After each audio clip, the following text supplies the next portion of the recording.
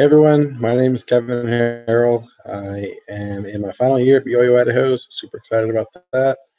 I have 7 classes left, so I can see the light at the end of the tunnel coming up here. Tell you a little bit about myself. I work full time for an insurance company. I just got into supervision there, promotion I just recently got. So I'm really looking forward to what this class has to offer to better myself as both a management candidate and also to just make myself a better person to be able to help lead a team and stay organized. Outside of work and school, I have a wife of 7 years now, and we have 2 kids, 2 girls. My oldest is turn 3 next month, and my youngest will be 1 on Christmas Eve.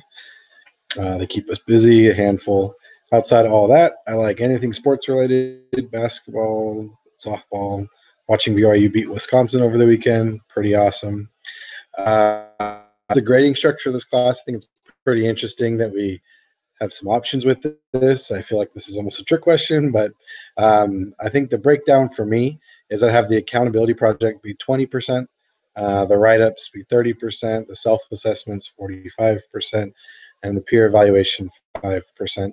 I put the self-assessment probably heaviest, probably because I'm my own worst critic. I have an ability to be able to break down myself and figure out where I'm succeeding, where I need help. So I feel like if that's an aspect of this class, will probably draw the most benefit for me from.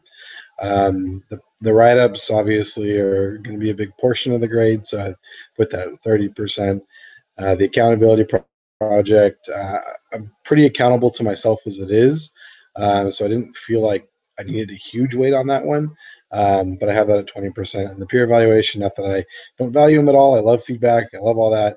I have it 5%. Either way, though, I'm looking forward to working with everyone and getting to know everyone's perspectives and views on the course material and their insights.